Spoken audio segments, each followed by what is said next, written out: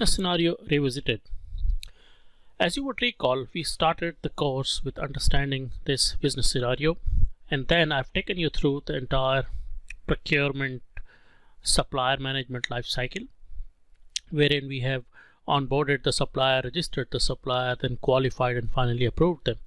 We then understood iProcurement, services procurement, and a feature of contractor portal.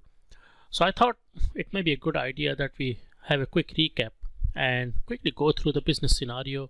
And now I would like to start executing this business scenario. So as you would recall, we had the buying organization name as Vision Corporation, and their requirement was an enterprise-wide centralization and automation of demand management, planning, order management, inventory management with customer invoicing and payment. So this is what they want to automate in their organization. That's where they are looking for consulting companies, or in other words suppliers, to supply their services to execute this project. So the total project budget is $3 million and the project duration is 12 months. And going a step further, there were a lot of requirements in terms of project execution. They wanted to prepare and track the project plan, resource plan, and project budget. They wanted to have 3 full-time dedicated employees as part of the project, which were like the project owner, the project manager, and technical solution architect. While they had full-time employees, they also wanted to call or invite 4 strategic suppliers for preliminary study and report. And out of these 4 strategic suppliers, they wanted to approve 3 suppliers. So this is what we have done it as a part of the supplier qualification life cycle, wherein we have taken 1 more supplier, so we made it 5, and we approved 4 out of those 5. So now that we have got approved strategic supplier, now it's time to go ahead to complete rest of the contract life cycle. So to start with, they wanted to have 1 approved supplier to award a consulting fixed price services contract for functional implementation services. So it will be like a fixed price contract for fixed amount, fixed duration, and the contracting company will provide contractors to execute this contract. Okay. The second type of a contract they wanted to assign to another supplier for a time and material rate based services contract for providing technical and development consulting services. That's where they wanted to actually employ independent contractors through an agency. Okay. Finally, they wanted an ability to assign contractors to multiple projects. So of course this is one project, but while they are executing this project, since Vision Corporation is a large organization, they have multiple projects executing at the same time. So they wanted an ability that these contractors that they employ as a part of executing Project Vanilla, if any other project comes, they should be able to assign them the other projects as well. All right.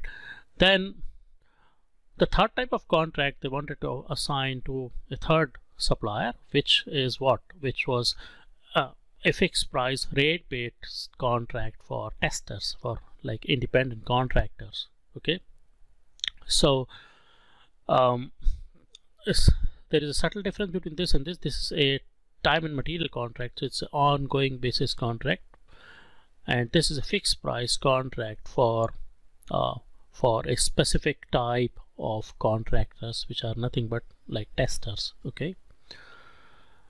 They also wanted to assign a fixed price services contract for miscellaneous expenses to supplier number 2. So T&M contract is for will be used for billing the buying organization for providing services, but while the contractors are on board, they will also incur expenses, reimbursable expenses. What are those expenses? It could be like hotel expenses, traveling expenses, taxi expenses, laundry expenses, and so on. So they wanted to assign this contract to supplier number 2, who will execute the time and material contract as well. Okay. Finally, all employees and contractors must be able to submit the timesheets and expenses online on the system so that it could be tracked. Who has submitted what at what time, how much of expenses have been reimbursed, how much of money has been billed, and how much of money has been paid to the suppliers. Okay, so that's in a nutshell the business scenario that we discussed. Now, in terms of executing the business scenario, we have completed these steps of bringing the suppliers on board and getting them approved. Now, the next step is we will go ahead and execute the first contract, the fixed price consulting services contract. It will have a budget of $1.5 million, and it's up to the contracting company or the suppliers to provide the number of consultants to execute this contract. Okay, but what I've done out here is, as part of this contract, I have broken down this entire $1.5 million to actual figures, how we will go about executing that in the system. So as you would see, although fixed price contract, this is something not disclosed to Vision Corporation, which is the buying organization. This is something that the supplier maintain at their level, that how they have achieved the figure of $1.5 million. Okay, so I just wanted to show you the breakup of how supplier has achieved this figure. So as you could see, there would be 3 contractors supplied by the suppliers, and those 3 contractors or independent consultant will work 21 days a month and 8 hours a day, so that their rate will be $100 an hour, I should say. This is not a day, the rate is $100 an hour. This is like a typo. Okay, and then when you multiply all these, you will achieve this figure out there. So that was their rate on an hourly basis. Then you come to per diem expenses. On the per diem side, they will expense $80 per day as per diem expenses, which will take care of expenses like laundry or meals or taxi expenses. Then they have also allocated a separate expense for pulling the taxi. So while they're going to the office from their hotel, all the 3 consultants will pull it in a taxi and go together instead of hiring separate taxis, just to save on expenses. So that will cost them $80 a day to and fro to the client site. Okay. Finally, the airfare will cost $300 a trip from wherever the consultants are coming from to the client site, and they will be going to their home every 3 months. So this $300 a trip will cost every 3 months.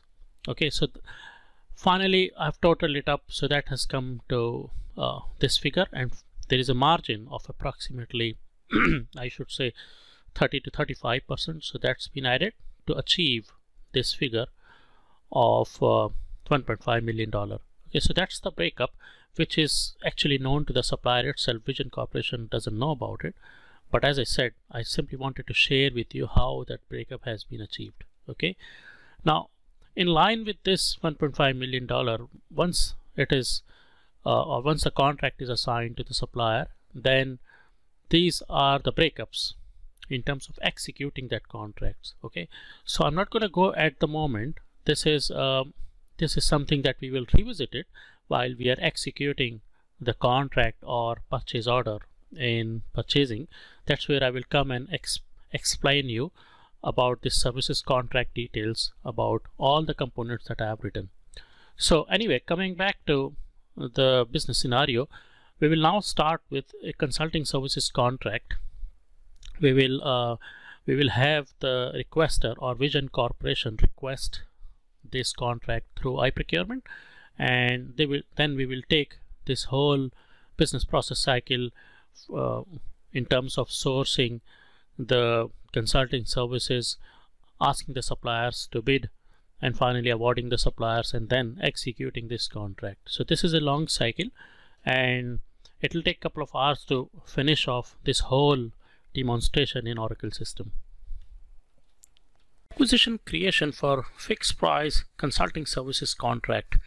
So as you would see in the process flow for fixed price consulting services contract, what I'm going to do it is I will first create the requisition, we'll get the requisition approved, and finally we'll run the complete sourcing cycle to negotiate the best price from the invited supplier, and finally we'll award the contract to a supplier and create a purchase order, and then we'll get it signed with the supplier so that it will become a binding contract between the buying organization and the supplier, and then the supplier will start executing the purchase order.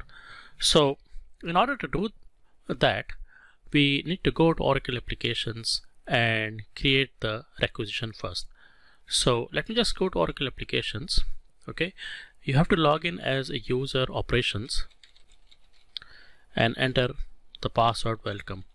Okay, at this point of time I will go back to that process flow and I will explain you something that although I'm using the user operations, which is nothing but a super user, has got access to all these responsibilities, but in real life scenario what happens is a requisitioner or a requester who requests for services is or will have a separate user login. Then an approver of the requisition will have a separate user login. A sourcing buyer will have a separate user login. Supplier obviously is an external party, will have a separate user login. And then finally the purchasing buyer who deals in terms of the purchasing aspects with the supplier will have a separate user. So there are multiple parties that are involved in the complete process flow, but as far as this demonstration is concerned, I will have one user for requisitioner, one user for a person who will approve the requisition, then we'll have a separate user for supplier. But all the other aspect of this process flow we will simply use one user operations to complete. Okay, that's just for demonstration and our convenience, but as I said before, in real life scenario you'll have separate user for each of these process areas that are mentioned. Alright, so let's go back and now hit the login button, scroll down and navigate to responsibility iProcurement. Did you see that? So hit on that iProcurement, and as soon as you hit on iProcurement you will reach this form. Okay, now in our case we have to raise a non-catalog request. Okay, a non-catalog request is something like which is not listed on this catalog. Okay, a catalog is mostly made for goods which are frequently ordered. Okay, now you can also define non-catalog requests and place it in one of the stores through a functionality called as smart forms. That we will look at that later, but as of now we will simply go and raise a non-catalog request for fixed price consulting contract here. Okay, so click on non-catalog request here. Now here, so since it's a fixed price contract for a specific amount, then we need to choose an item type called as goods or services billed by amount.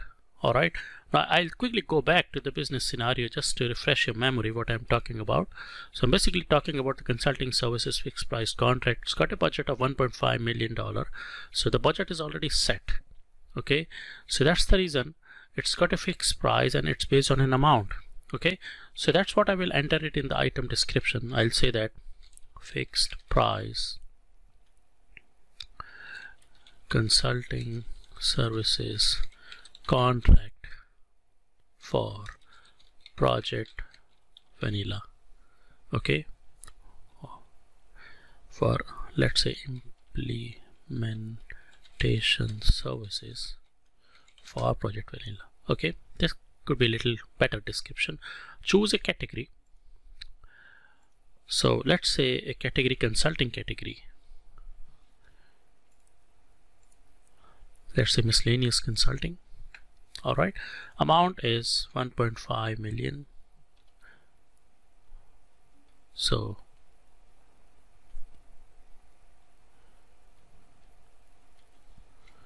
alright, the currency is USD, which is fine.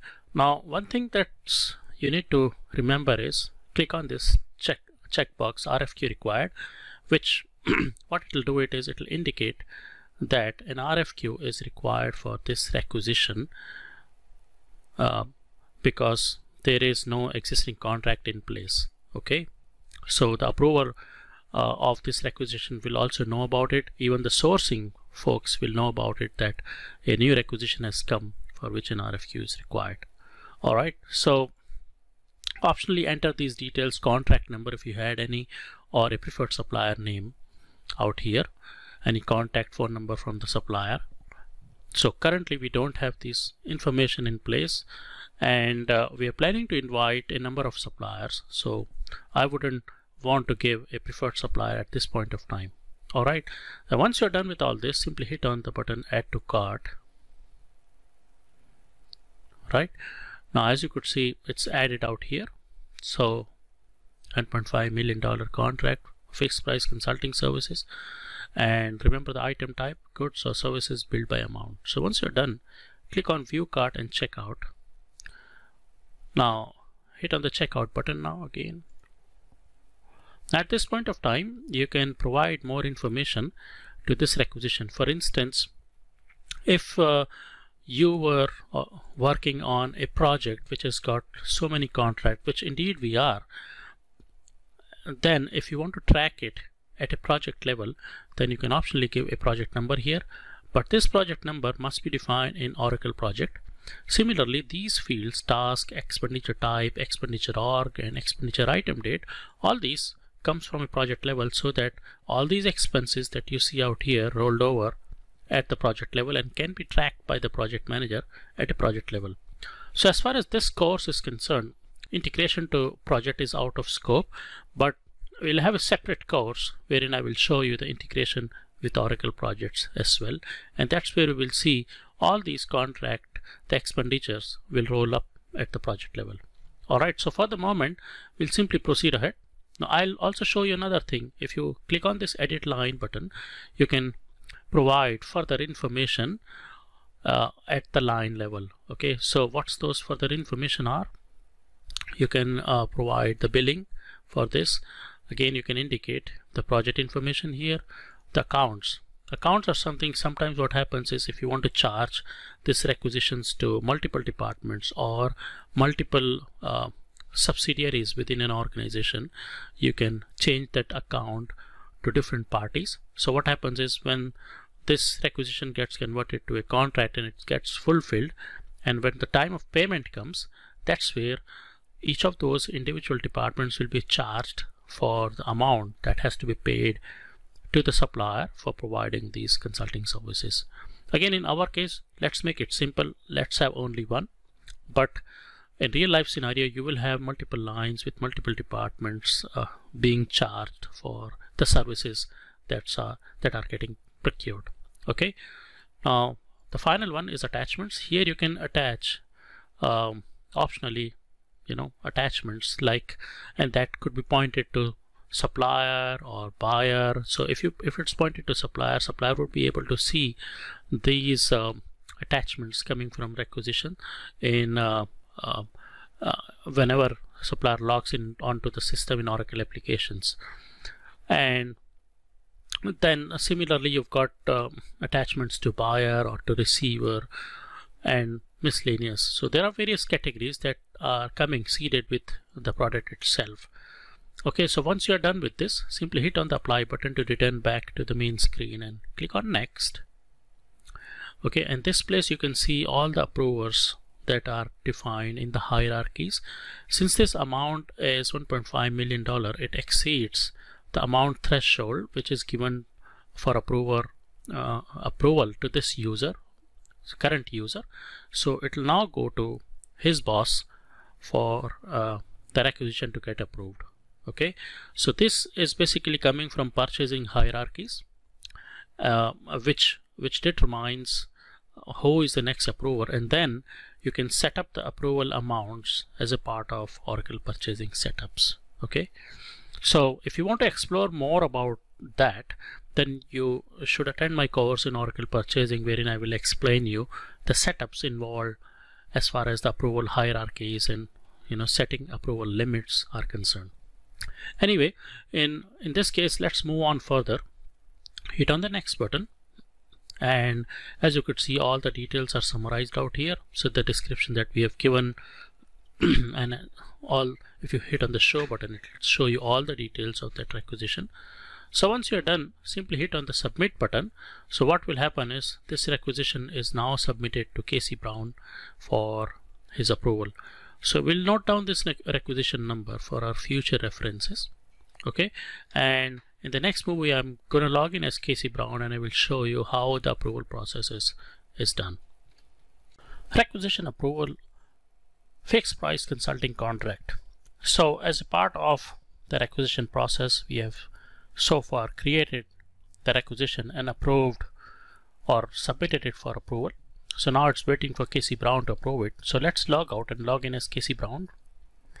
So Casey Brown user is C Brown and the password is welcome. And as soon as you log in, you will see the requisition lying at the notification workbench out here. So click on that, and optionally, if as an approver, if you want more information, then you can simply hit request information, and you can ask any questions that are required from the requester, and again a notification will be sent to the requester asking for more information. The requester will reply to that notification providing that information. Again, this person will receive a new notification of the information, and once the exchange of the process is over, then he will go ahead and simply hit the approve button for. Okay, so in our case, let's take the shortcut of going and simply approving it. So as you could see, now the notification has gone from the open notification or open work list, and it's now closed. So let's log out now, log in back again as operations, and there you will see the operations user would have got a new notification. Okay, so click on login, and as you could see here, purchase requisition 4311 has been approved. So click on that to see the details. If there were any comments from the approver, it would have been shown here. Okay, so in our case, we'll simply hit on the OK button. So this requisition will now go off from the open requisition work list. Now, in the next movie, we will go to the demand workbench, and we'll understand more about the demand workbench and what you call as requisition pooling and centralized procurement. And then once we understand that, we'll move on further to understand the strategic sourcing process, how sourcing is done for the requests coming through iProcurement.